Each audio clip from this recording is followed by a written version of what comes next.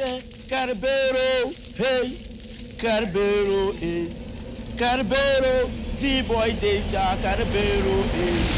Na, parambu, yasum, passara, belazama, hankal, songs, and a catizan, hankal, suma, gubitaba. Domishi Sokamaza, Milikatijala, the T-boy, danger, my number of Varasara, yellow paramdita, quality in the face.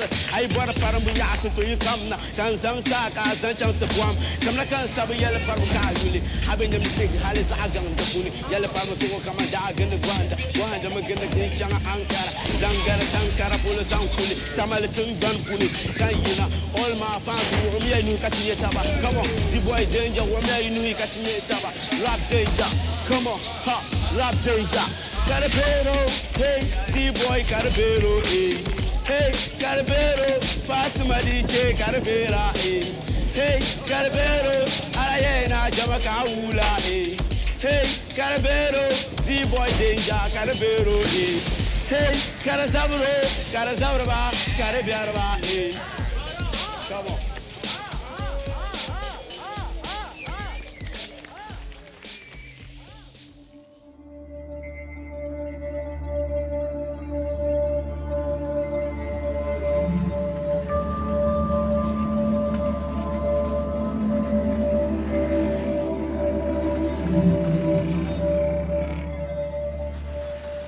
Let us be honest as Africans. Ghana does not want cocaine. So there are very strict laws on cocaine. We've stopped it. Once you see cocaine, somebody gets arrested. Ghana doesn't want armed robbery. Once we see armed robbery, there is something serious about it. As a country, we pretend we do not want e-waste, but we do not have laws to stop this second-hand goods from coming to this country. It is sheer pretense. It is sheer hypocrisy. The things we do not want as a country, we fight it. And that is our culture. It's about business, about money. I mean, it's the second-hand market in Ghana is very huge. This is a country where we don't produce much. Most of the things we do is import, trade, import, trade, import, trade. Now, as a developing country, people are beginning to get interested in, gadgets. An unemployed country, they don't have money to buy brand new gadgets. So there is a huge market for second-hand goods.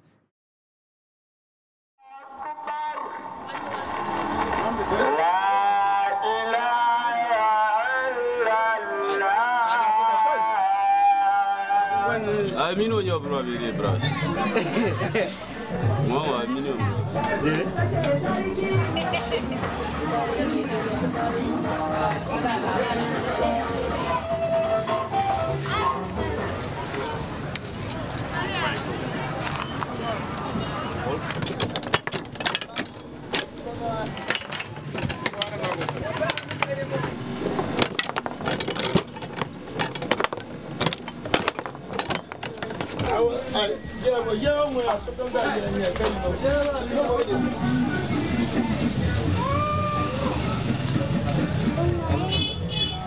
I repair a lot.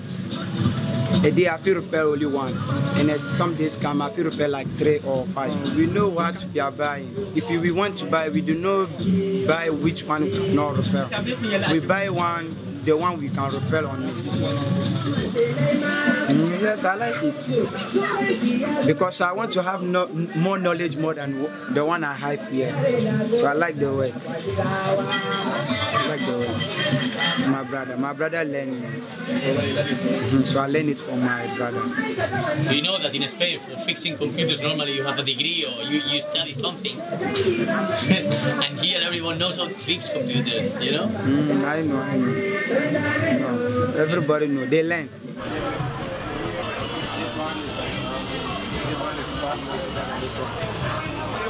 I'm a musician, I'm an artist, and the equipment we use here, the old equipment or slightly used equipment that we use here is better than the brand new from China, because I've been using equipment since from 71 up to date.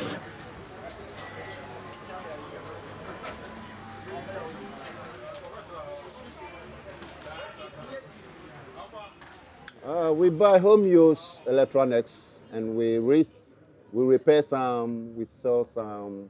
Sometimes we buy them untested. That is, the rule of the game. Sometimes we buy it untested. Some people to test it before you buy. So the untested ones, when we bring them, sometimes we are able to fix them back. There are other ones too, they cannot be fixed. But mostly, when you buy about 100, you can, about 80% can be repairable.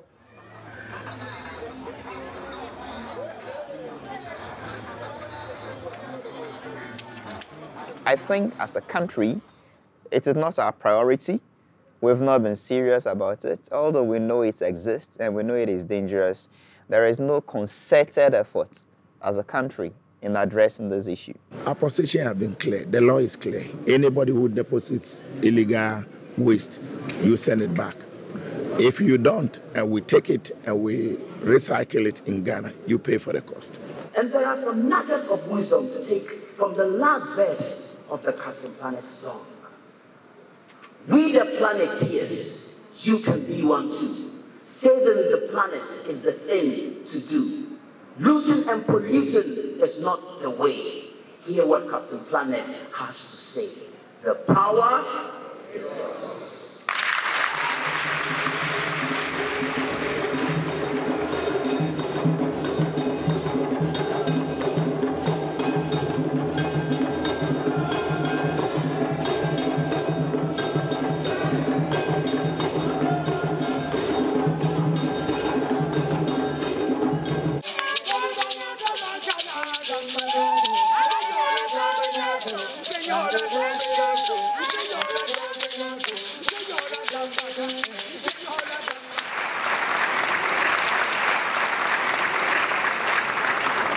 Achieving the above objectives.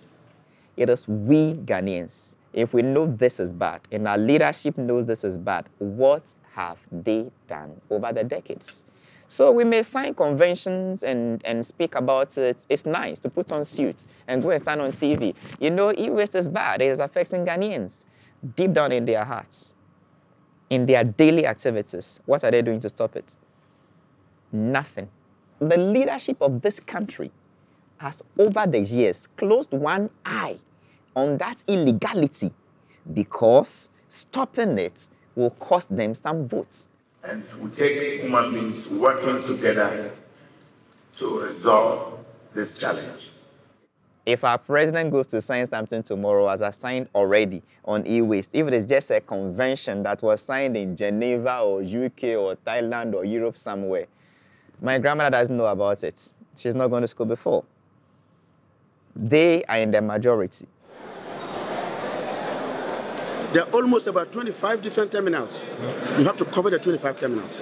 But with the misdescription of goods, you cannot even cover 25%. You cannot. If you have to shred a container, it takes you almost a whole day to shred a 45-footer container. And whilst you are in there doing that, other areas are free to do what they want. Now, the things that are coming from the EU, and you realize that the customs, the border controls, the police, they all see it and they leave it and it comes here. It takes me almost about $12,000 to re-export a container from here. That is my country's money. That's the truth. Every electronic gadget you buy, there's a disposal fee attached to it. Who takes that money?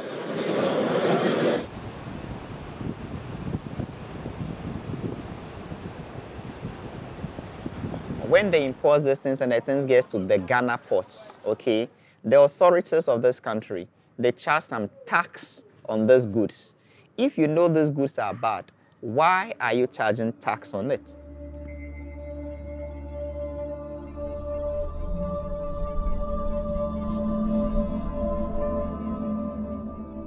The countries that did the best, they had no natural resources, no diamonds, no oil. What did they have? Fixers. They had people in Singapore that were buying used hard drives from the US and repairing them until they were so good at it that Western Digital and Seagate, they built factories there. And that's what we want to see 10 years from now. A TV repairman is like being an engineer. You know, that's like, They don't have the choice to go to MIT, to become a rocket engineer. They've learned to do something themselves by studying the textbooks, and with their own hands, they fix the wires, fix the circuit boards, and make something that somebody in Africa can now afford. Now they can watch the World Cup. Before they couldn't. Now they can get online and get a Gmail account. Before they couldn't. And you know what? In the end, the manufacturers are going to be happy, because the more people in Africa that can afford to get on the internet, the more people in Africa and South America and India that can learn to have a Facebook account, someday those people are going to want a new computer.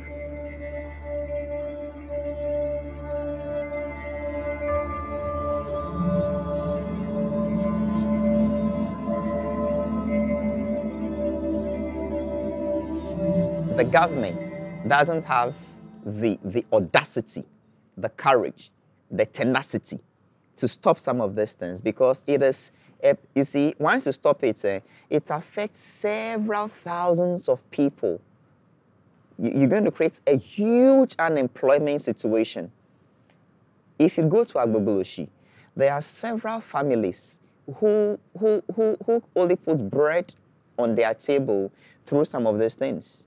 They burn them looking for copper in it, or one aluminum, or one metal, or the other. Any government that says we are stopping all these things that go is afraid to lose votes, is afraid to lose that constituency of voters. That is the issue.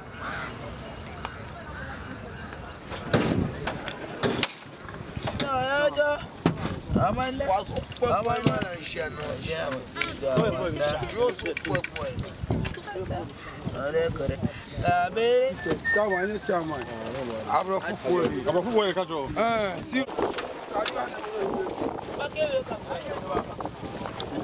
name is Razak. I'm Ben Kopes.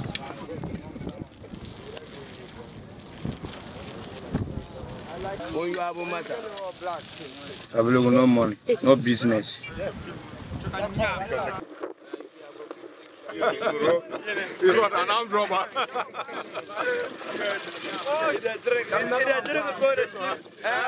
When I come out the money, name me Kwanda.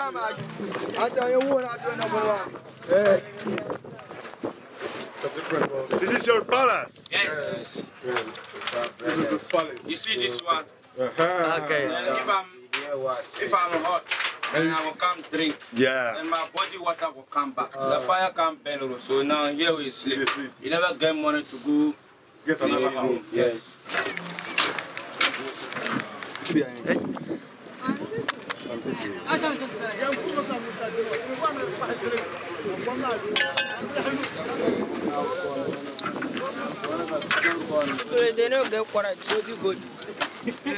We have a lack of job opportunity. It is our work. We can't stop it. Some even sent to hospital because of the cancer, because of they got cancer on it. So they can't stop it because of the work.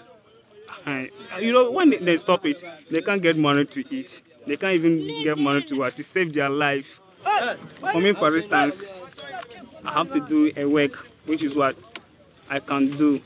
But sometimes we force ourselves to do things which we cannot do. But we force ourselves to do it because of our lack of money or lack of job.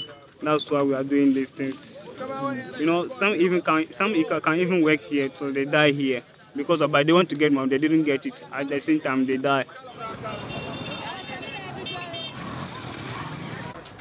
I'm surprised.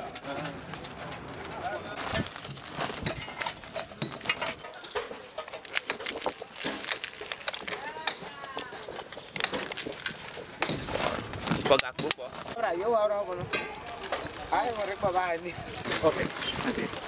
Well, these are very young people who also work here at the dump site collecting the e-waste. Because they are not so strong, what they do is to sift the soil, and they would find some metals which they also go to sell, and then have some money to buy some food. And then it is weighed there. Once they weigh their stuff, then they are paid some money. Another person comes to buy the waste, and it is taken to the port. It is taken to some companies that would need copper or would need other metals.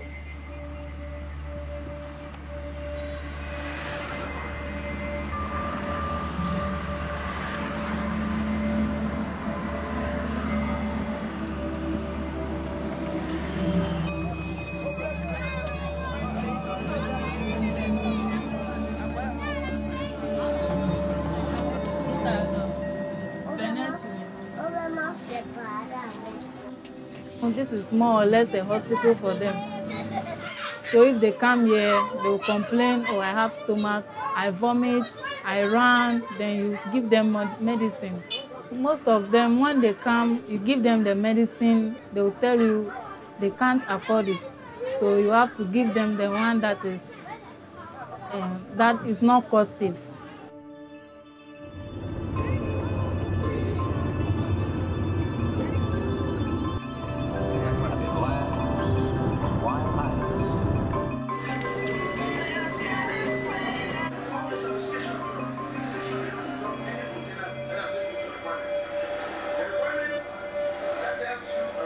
At Agbogbloshie, we found severe contamination of the environment around where the e-waste is being carried out with a whole range of chemicals. And it's similar to what we've found at e-waste recycling sites in some other countries as well. So we found extremely high levels of some toxic metals, things like lead and cadmium, and also a whole complex mixture of organic chemicals. Now, many of these are put in the devices when they're manufactured. Some of them are generated when the plastics in electronics are burnt. A lot of the chemicals are highly persistent. They just don't break down or break down very slowly in the environment, so they'll stay there for many years to come. And some of them can even build up in the food chain.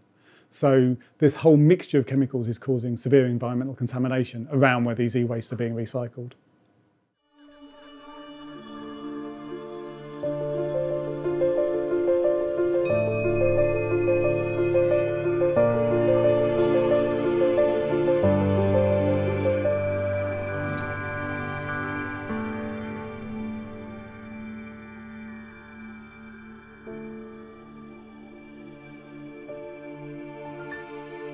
Somebody discovers a new problem, a new environmental problem, and you have to have a solution to it. And that's what the Basel Convention was for me. It was basically the international community's response to the phenomenon of waste dumping from developed countries in developing countries where there were no controls. People didn't even know what it was. People didn't know the danger. And you had this problem. You had massive amounts of really hazardous, dangerous waste being shipped from Europe and the United States and other developed countries to Africa, to Eastern Europe, and just dumped there. And people were, killed. Some people died. People got diseases. There was massive pollution. Animals died. Rivers and wetlands and whatever were polluted. So for me, it was really at the time a solution to make people aware of this, that this is really a problem, that it had to be stopped.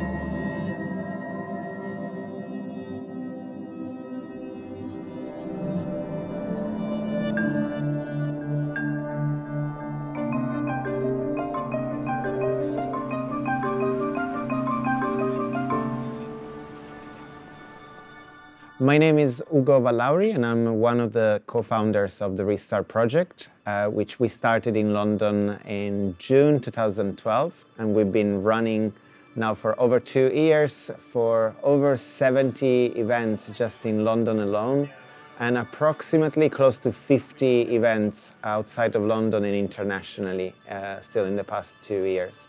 The Restart project is a social enterprise which we created in London with the objective of changing people's relationship with technology. Learning how to repair things, and by doing that, learning more how to have control over the digital devices that are multiplying in our everyday life. Well, the Restart project was set up with a very simple slogan that I think is valid for people everywhere in the world. And that slogan is, do not despair, just repair. I think sometimes we underestimate the powerful reality of taking something apart, learning how it works, learning what the fault was, and being personally empowered together with other individuals that help you to put it back together, plug it, and see it working again. And in a sense, our attachment to that device becomes much stronger afterwards. And a lot of people end up struggling with things that they used to love and that they associate personal memories to, and they can't find a way to fix them, so they just put them in a corner of their house and move on. But it is so inspiring to see people learn a new skill and learn how, instead of wasting stuff, they can give it a new life.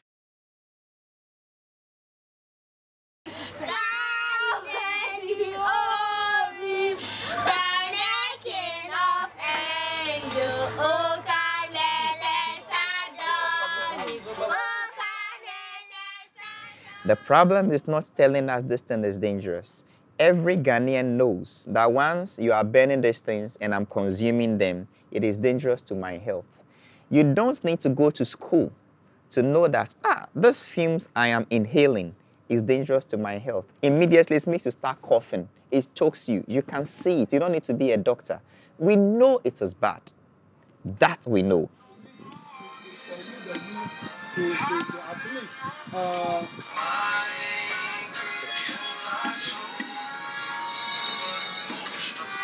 You see, we are suffering. Actually, government had to come out to do something for we the youth to at least establish some good business or factories, investment, so that when we get foreign investors to come in, they can also build something better, or factories. For this, our young youth brothers to also benefit from that. Cables that we burn here, yes, you see, very well.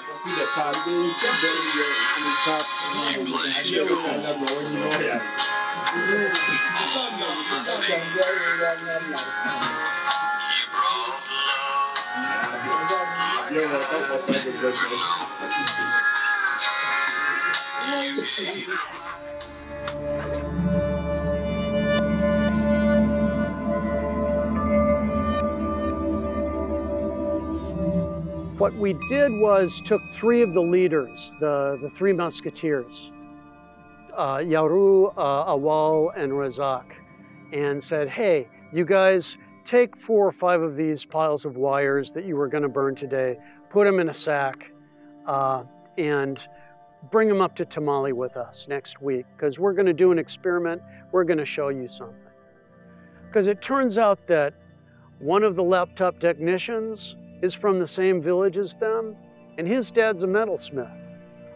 Sule is Kamaldeen's dad.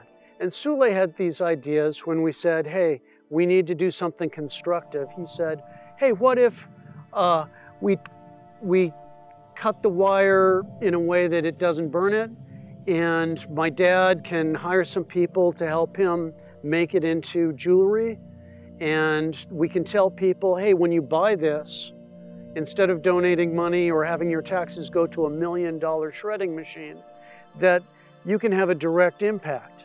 And I don't know if it's going to work, but it's cool to see, you know, an African technician bring his idea to the table.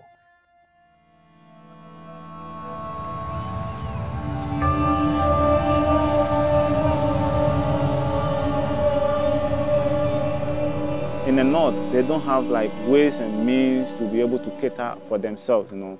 Most of them you see here, they don't have parents. Some have single parents, some don't at all. So due to this, they were brought here to be able to work and send some money home and also feed themselves. But when they come here, they found out that here is not like what they have been told, or people told them to be. So now, they are here and they are sleeping over here on this dump site, what we call the e-waste. So they sleep here always, both afternoon, morning, and evening. They eat over here, they do everything over here by burning this crab. So when they burn this crab, they earn something small, like 1 Ghana cedi, 2 Ghana cedi, up to, let's say, 5 Ghana cedi. Those who want to become mechanics, those who want to become, they want to become seamstress. You know, the boys run from there because there's no job in the north. So when they are here, the things that they burn, small, the copper and the rest, they sell it to make some small money, because in the north, it is like farming. And if, let's say, it is not raining, you can't go to farm.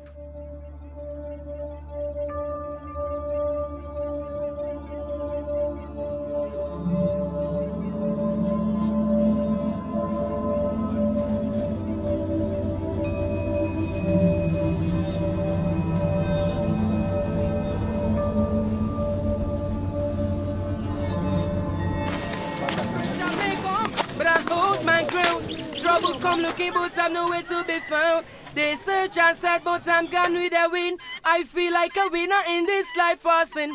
It hurts my heart, makes me feel so bad to see my little brothers and sisters suffer out of the scorching heat. Can't get food for eat. Mr. Wicked Man done to push this no feather. Or you sleep at night, can't so superpower.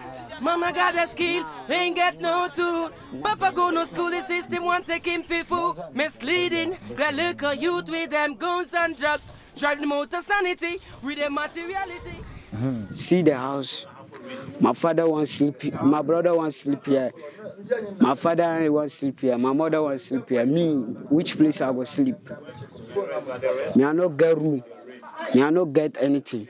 So me I leave Accra and come back. Me I don't know which place I go sleep. Me I never know. Me I need to born, then get money. Look my parents, my fathers, my family all.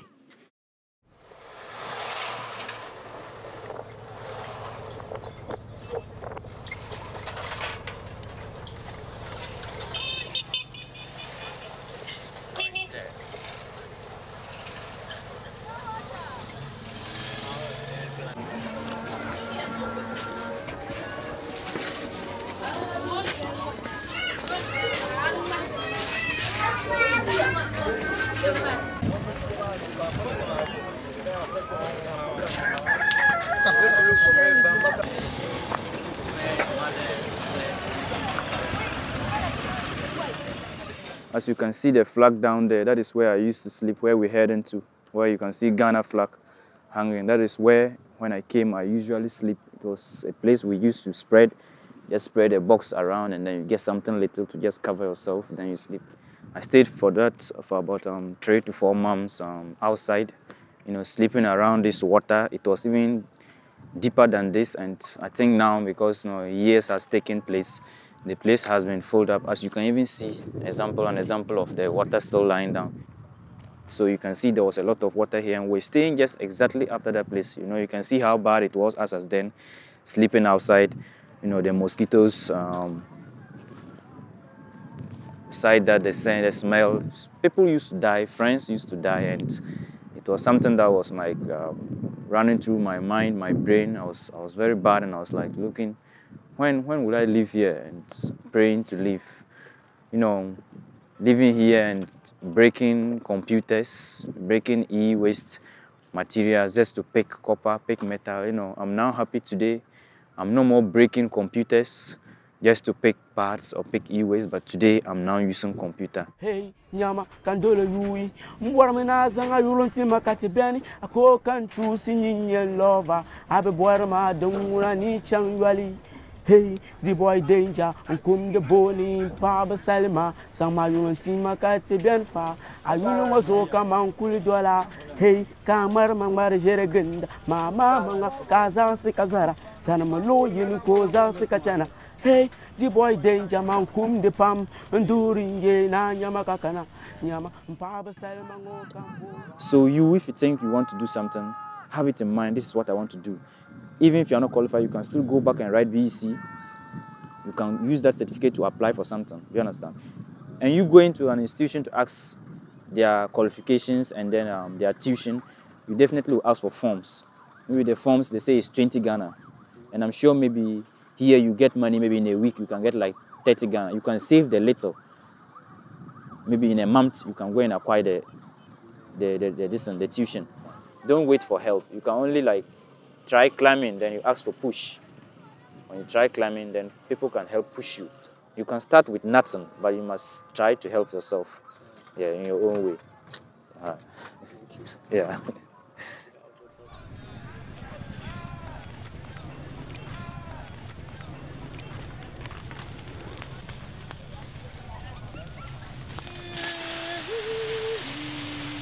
I'm a survivor. I'm gonna stay alive even in any danger zone. Too hard not to crack, nowhere to run. I got no place to hide in. I'm a survivor. I'm gonna stay alive even in any danger zone. Too hard not to crack, nowhere to run. I got nowhere to hide in. I'm a survivor.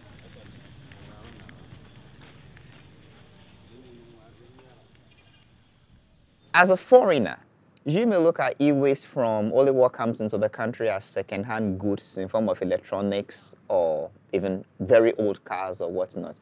My brother, it goes beyond that. Go to the various abattoirs where we slaughter cows and goats. We use ties, car ties, in burning these animals. And this is not a secret. They don't hide to do it. You see them just look for those old used ties, put petrol on it, set it ablaze, and put the animals on it for us to turn it just to burn away the fur, burn away the hair. And this is what we consume. It is not only for the low class, no. The ministers also buy from the chobbers, and that is how they skin their meat. It goes to the restaurants. It goes everywhere. These are day-to-day challenges of e-waste we are seeing.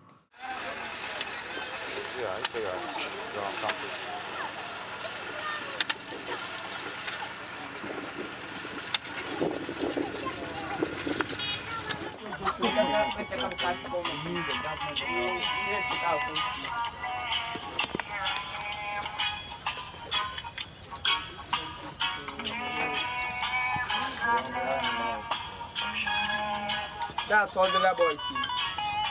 Also the boys see that. Boys are bread. Exhibit B. The smoke is exhibit B. See, because to eat only. See, woman, dinner. See, all our hands cut rashes because of mosquitoes. Mosquito bite. Mosquito bite. You see, when I went inside right on the ant, the red ants, they were eating my legs, and that is where they sleep. See their body. All our body. Look, scratches. Mosquitoes. See, mosquito bite. We want medicine to treat all our body. Mosquito bite. Mosquitoes. See all this place. All is this place. Mosquito bites. My body is aching. All you see is aching me. Ganja helps. A lot.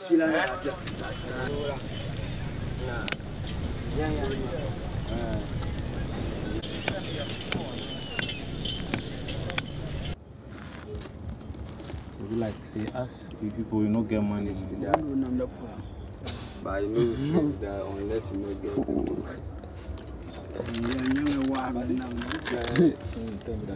How the person 15 million.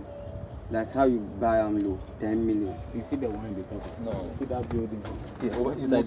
But if the fire can you go burn them fast. That thing we go do. I will like you the two for this. Manje ma unna passable. Me ya point bien. 150 of them. If you try, I won't point him. One year sa tomato no suka de. Our government Shila.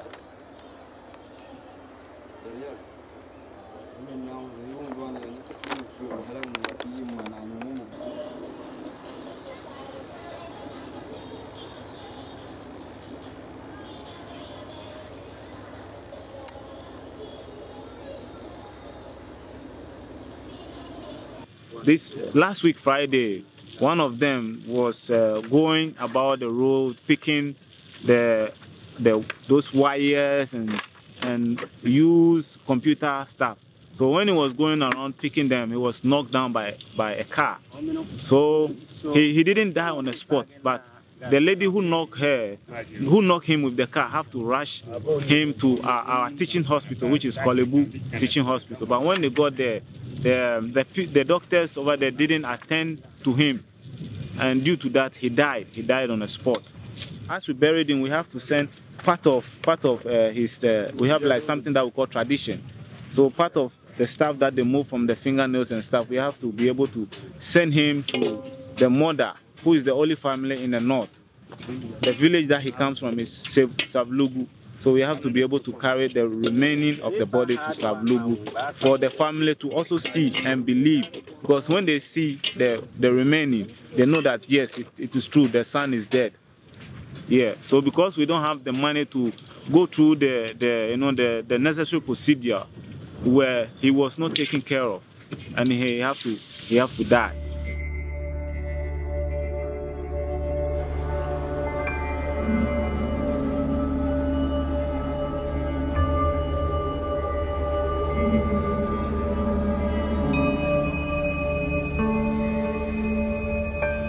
What I found is that if I went back to Africa and I found one of my students taking a laptop and repairing it by replacing the capacitor, generating $700 worth of value in 45 minutes of work, I would see the most exciting thing I could imagine.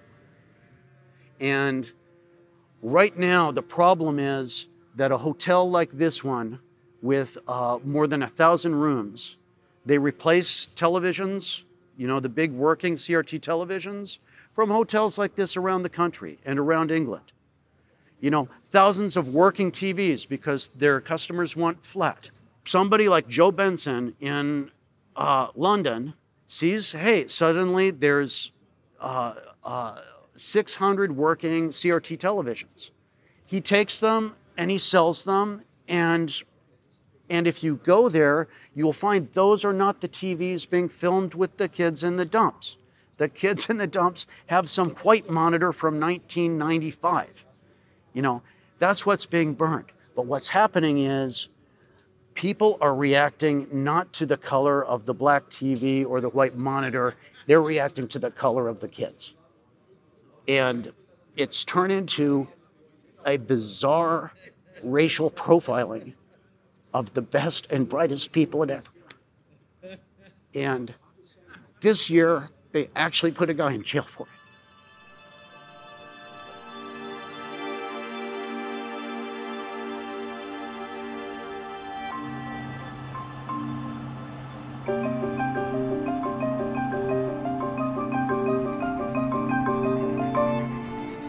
Our business is mainly for reuse, buy and sell.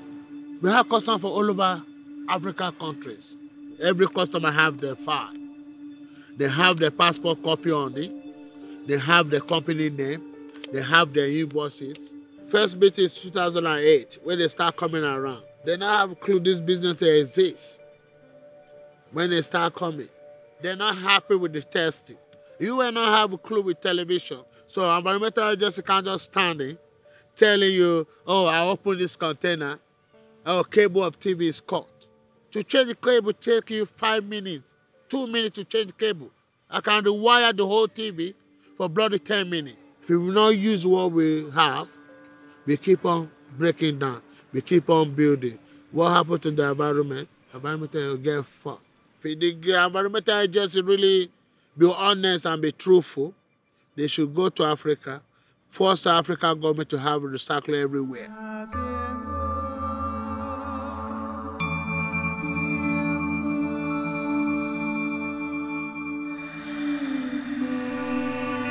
People like Joe Benson and others to engage in the same type of business are actually doing something very sensible, because they're making sure that people who cannot afford to buy new products, as he also said, can still make use of this equipment, and the equipment's life will be prolonged.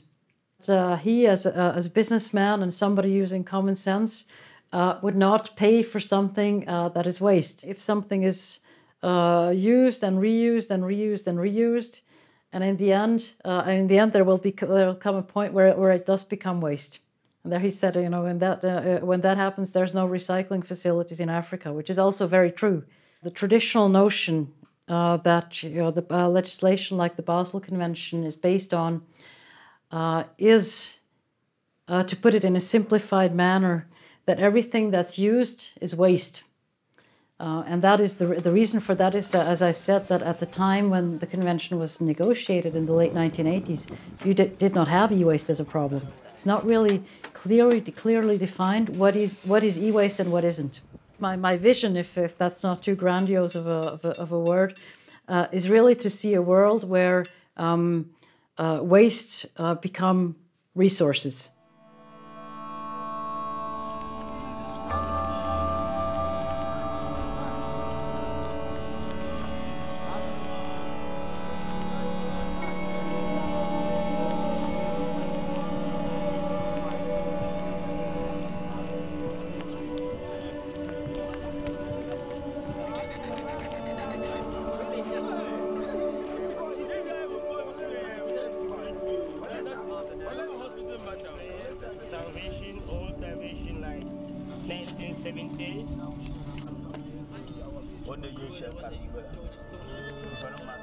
Whereby John Bessie is not the only person who is shipping used electronics to Ghana.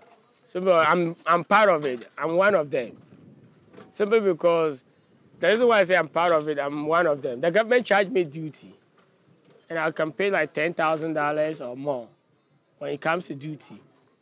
So I see that day to day, it's gonna take time for them to realize what we are telling them to do is the right way. It's gonna take time, but we can't just use one day to force them to change what they are already used to. But to me, my opinion, I believe them being the leaders of that place, if we let them know all these things and we let them know the effect of burning, if we let them know that it have harm to them in the future, I think they too, they are human beings, they want to live for long. 5 years ago, it went insane. Interpol created a thing called Project Eden to start to arrest all of the people who were importing televisions to Africa. People like Joe Benson and hundreds of others, my friend Wahab. And that's where we said, we've got to get active. We formed an association, Fair Trade Recycling, to try to create a network in Africa's tech sector so that they can communicate better to the regulators that I used to work with and say, time out. And the environmental community needs to wake up to the idea of collateral damage, that by raising money in this way and telling ourselves, patting ourselves in the back that we're the great white savior, you know, saving these people, when actually, if you arrested 1,000 Joe Bensons, if you arrested every Wahab, you would do nothing to stop the flow of material into Agbogbloshie that was imported 20 years ago.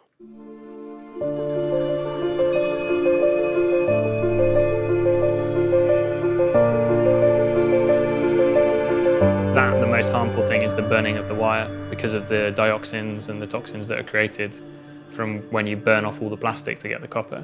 So I thought that was the best thing to solve because it's the thing that has the biggest impact on the environment and the biggest impact on the people's health that are doing it. So the way the system works is that you put wires in the top here, and inside there's a shredder that shreds it up. So there's a series of blades that spin around and shred up the wiring. And then it comes out the bottom here. And it comes out as lots of bits of plastic and lots of bits of metal. So that is then a big mix of stuff that you have to separate into, which is the hard bit. So shredding up wire is quite easy. You don't need anything too technical to do that. But then to separate the plastic from the metal, you need to develop another machine to do that, which is this machine over here. Shall I bring it over here or?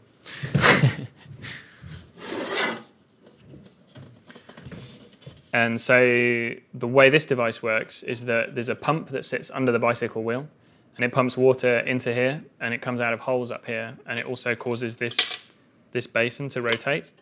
What happens is that all the material gets into the water, but because the copper is slightly heavier, it stays on this lip and is carried up the basin and through the hole in the center.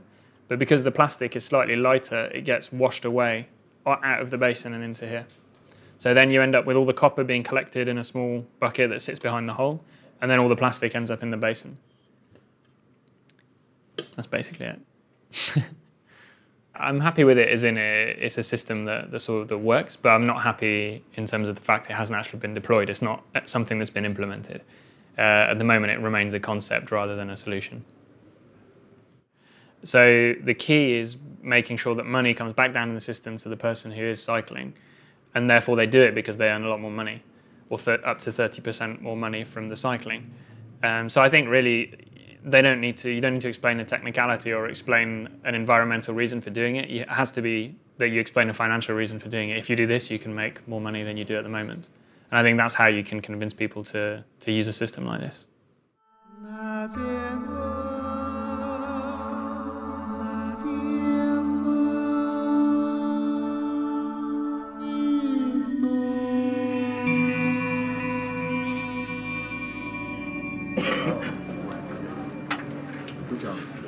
Like you and your people.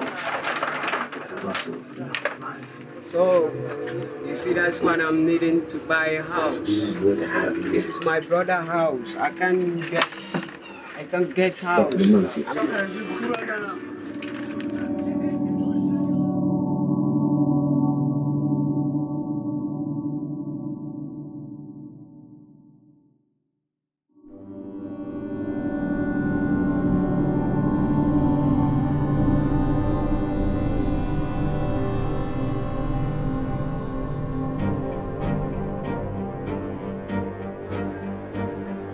Put your camera down, pick Trotro, our local commercial bus. You will see many vehicles in Accra here. E-waste. Should I blame the white man? No. Who takes income tax on that vehicle? The government of Ghana. Who gave that vehicle roadworthy license? The government of Ghana.